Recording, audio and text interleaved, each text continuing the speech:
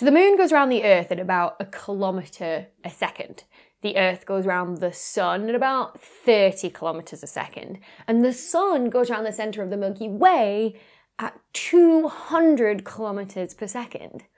But that is absolutely piddly in comparison to the speed that the stars go around the centre of this galaxy. They go around at 500 kilometres per second. That's 310 miles a second. At that speed, and I'm in Scotland. This is the reigning champ of spiral galaxies. It does not get any bigger or better than this. So the funny thing about this video is that I had decided to make this video on the fastest rotating spiral galaxy a couple of weeks ago now. I was sent a paper to read over by one of my colleagues, and they'd written up some research work that they'd done, and they were talking about rotation speeds of galaxies. And it just made me think, like, what is the fastest a spiral galaxy can rotate? Because I was trying to like compare it to sort of, you know, how big, how small are these? And so I ended up in this little bit of a Wikipedia spiral looking up what is the fastest rotating spiral galaxy, and it obviously happened on this one. And then literally the next day, astronomy picture of the day was of this galaxy. And I couldn't believe it. It was such a coincidence. I was just like, should I sweep my office for bugs at APOD listening into my conversations somehow? But obviously just a massive coincidence. So its name is UGC 12591, named because it is the 12,591st galaxy in the Uppsala General Catalogue. It's very uninventive, but we'll get to that. Now, its speed was first measured back in 1986 by Giovanelli, Haynes, Rubin, and Ford. And they might be names you'll recognize if you've watched a couple of other videos on this channel, because, you know, they're sort of the big names in galaxy evolution. So they crop up a lot, especially Rubin and Ford. So for some background, Ken Ford developed an advanced type of what we call a spectrometer. This is a device that lets you take the light from an object in space, split it through a prism into its rainbow, you know, Pink Floyd, Dark Side of the Moon style, so that you get all of its component wavelengths. And then a spectrometer actually is able to record how much light at each of those wavelengths or colors you actually have from that object. Ken Ford's new spectrometer gave you a much better resolution. So we're used to hearing the term resolution in terms of images. It means that your pixels get smaller and smaller and you can see finer detail. Same thing for a spectrometer, except it's the difference in wavelengths to the next wavelength you're recording. So instead of making sort of, say, a 0.5 nanometer jump, you can make a 0.1 nanometer jump, and it gets much finer, so you can see much more detail in a galaxy. And it means that for a single galaxy, you don't just see, say, the overall redshift of a galaxy, so how much the emission and absorption line features in a galaxy spectra are shifted because the universe is expanding and the galaxy is moving away from us. You can also see the difference between one side of the galaxy and another because, okay, yes, you've got the overall movement of the galaxy away from you because of the expansion of the universe, but some of the galaxy will also then be coming towards you slightly and some of it will be moving away from you as it rotates. And so with that finer detail, you can actually see that in the spectra of the galaxy that you record. So enter stage left Vera Rubin in the 60s, and she used Ken Ford's spectrograph to measure what we call a rotation curve of galaxies, to say, pick a point in the galaxy, how fast are the stars going around it? And so then you can plot like distance from galaxy to rotation speed. So the shape they expected for that was the same shape that we see in the solar system. So if you look at the planets in the solar system and you take Mercury, for example, Mercury goes around the sun every 88 days or so, whereas Jupiter takes 12 years, right? The further out from the sun you go, the much longer the orbit is. And that's because all of the mass in the solar system is pretty much concentrated in the sun. 99.9% of the mass in the solar system is in the sun. So because all your mass is concentrated in the center, you end up with that shape just by, you know, orbital maths that Newton and Kepler came up with ages ago. So for a galaxy, when you look at it, you see that most of the stars are concentrated in the center rather than on the outskirts. It gets much fainter on the outskirts. If you plot sort of like the concentration of light across the galaxy, you see it falling off. So we assume there are way more stars in the center than there are on the outskirts, so there's much more mass in the center as well. So when you take sort of radius in a galaxy and you plot what speed are the stars rotating at, we expected it to be the same shape as for the solar system. But that's not what Vera Rubin and Ken Ford found. They actually found that it was the complete opposite. You had lower speeds in the center and it got higher and higher as you got out towards the outskirts of the galaxy. Now that didn't make sense because, well, all the mass is supposed to be in the center, and that suggested all the mass was actually on the outskirts, but we don't see any mass there. Essentially, this was one extra piece of evidence that astronomers had at the time for dark matter. I did a previous video on all the evidence we had and how it built up over the decades, so that the only option we had to conclude was that it could be dark matter. But that didn't happen for a decade or so after Rubin and Ford's results. So at the time, this was definitely something that was incredibly puzzling.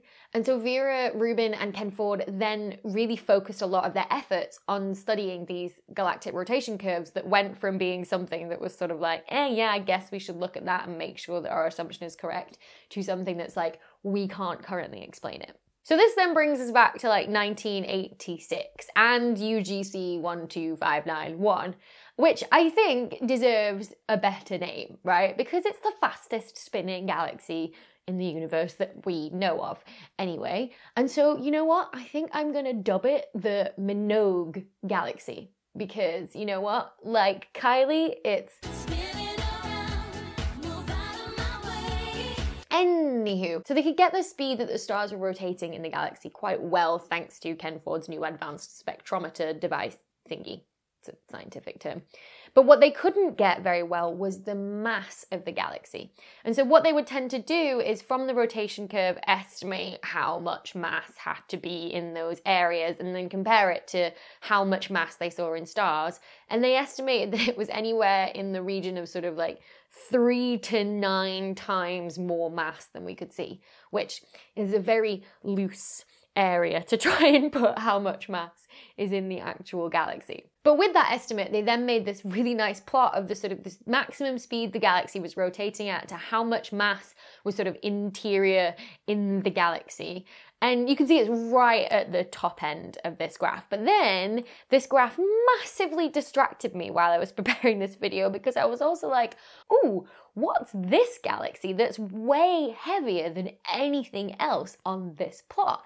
And so again, I fell into a Wikipedia spiral. And so this galaxy is UGC 2885, also known as Rubin's galaxy. It's named after Vera Rubin herself. And at the time, it was the most massive galaxy known. And somehow, I have never seen this galaxy before in my life, and it is freaking gorgeous. Like, how have I missed this before? Especially because it's named after Vera Rubin, who is like one of my, astrophysical heroes. I would think I would have seen it, but I haven't. And I wish I'd had like a little vlog camera going at the moment that I saw this image for the first time, because my reaction was just one of like, it's beautiful. And now I want to make another Space is Weird video, but on Rubin's galaxy instead of this one. So I guess that's coming at some point in the future. Of course, it's no longer the most massive galaxy anymore. We know a bigger one. So again, Wikipedia spiral, down to finding the new most massive spiral galaxy that we know, which is ISO HDFS 27, which is the 27th galaxy in the Hubble Deep Field search for galaxies. So relatively speaking, Minogue's galaxy is quite massive, but nowhere near as massive as ISO HDFS 27. Which also needs a better name. If it's the most massive of all the spiral galaxies, we're talking about a big behemoth here, this should have a cool name.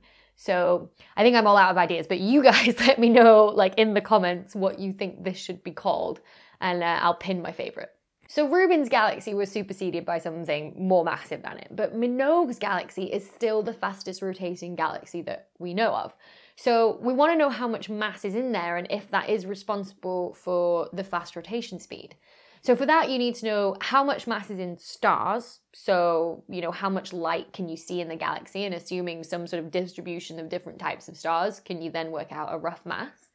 Then you need to know how much gas mass is in there, because most galaxies, have very high gas masses, which they use to make more stars, but sometimes that gas is unusable, and it's very difficult to detect gas, because unless it's sort of been energized by either some star that's forming next to it or the energy from a black hole, you're never actually going to get any light from that gas. So it's quite difficult.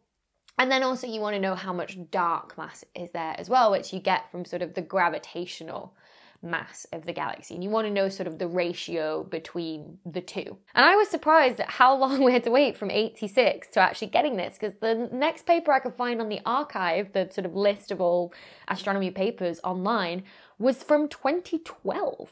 And this was when they finally managed to look at this with X-ray data. So you need X-ray data to actually detect the hot gas that's unusable for star formation, that you're never going to see in sort of the optical from any emission from the gas due to, say, star formation or, black hole energy being given off, whatever it is. So this was done by Dye and collaborators in 2012, and they managed to get an X-ray gas mass, and then they managed to obviously get the mass that's in stars. They had the gravitational mass of the galaxy, which is sort of the total dark plus stars plus gas. And they managed to figure out that about 3 to 4% of the galaxy is normal matter, and the rest is dark. That is incredibly low for a galaxy. It's 3 times less than it should have. There's a really well-known correlation between the speed that a galaxy is rotating at and then the amount of normal matter that it has in it. And you can see that it lies well below that correlation. So we know straight away that something is up here in this galaxy. And side note again, got totally distracted by this little point on this plot as well. That's galaxy NGC 1961. Again, it's amazing looking, and it turns out that it also has a normal matter fraction of about 3 to 4% in that galaxy as well.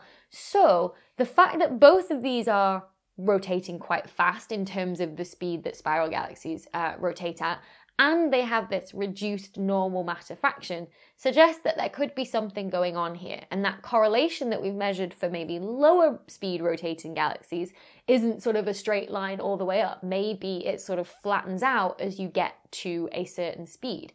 Maybe to get to that certain speed, you somehow have to get rid of some of your normal matter to do it, and to give you that sort of heightened ratio of dark to normal matter. So the big question obviously is, why would that be happening and how would that be happening? I guess is just science in a nutshell there.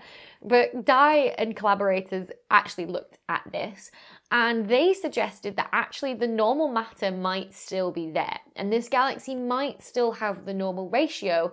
It's just that that normal matter might have been expelled to the outskirts. But you also wouldn't be able to see it because it would be in the form of cold gas with nothing to irradiate it to make it glow so that we could see that it's there. And so it could be that there's a lot of normal matter out where you would typically expect to find all the dark matter as well. And so you would attribute that mass to more dark matter. And that's a nice hypothesis, but you've also got to explain what process could have thrown out that much of the matter to the outskirts.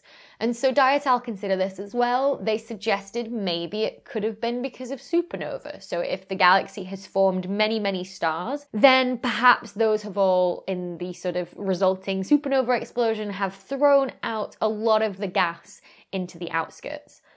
But then they worked out how much energy you would need to throw out as much missing matter as there is in this galaxy, and they worked out you would need 50 billion supernova to do that. 50 billion. Now, in a typical galaxy, you have about a supernova a century. So there literally hasn't been enough time for that galaxy to have had 50 billion supernova to do this. The other option is energy output from the region around the supermassive black hole in the center. So there's been a long-standing theory that if you chuck too much matter onto the black hole at once, the pressure around that from that matter trying to spiral in so fast as sort of be eaten by the black hole builds up and builds up, so much so that the black hole then also expels sort of a wind or a jet or some form of outflow, again, that injects a lot of energy back into the system, can pick up a lot of that gas that's in the galaxy and dump it in the outskirts.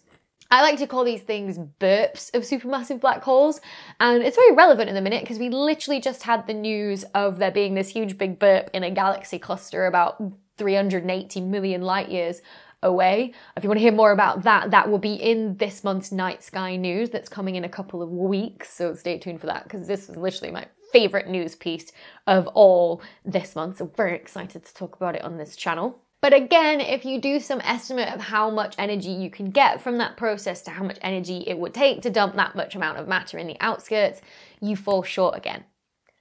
Now, it could be that it's a combination of the supernova and feeding the black hole, because if you've got enough gas to make lots of stars, then maybe you've thrown enough gas into the region around the black hole as well to cause that sort of, feedback loop process of getting rid of all the matter. But it could be some other process entirely that you or me or Di and collaborators just haven't thought of yet. Something maybe that we've never even considered in how a galaxy forms in the first place. Maybe there was some process that stopped the gas all falling in towards the center and clumping under gravity. Maybe there was some process that just kept it all there on the outskirts, making those stars in the Minogue galaxy spin around the center of the galaxy ever faster and faster and faster.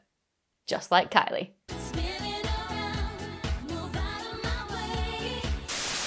That click off. Stupid 10-minute limit on the freaking video length. I know you're a photo camera, but could you just be a video camera for me for just one day a week?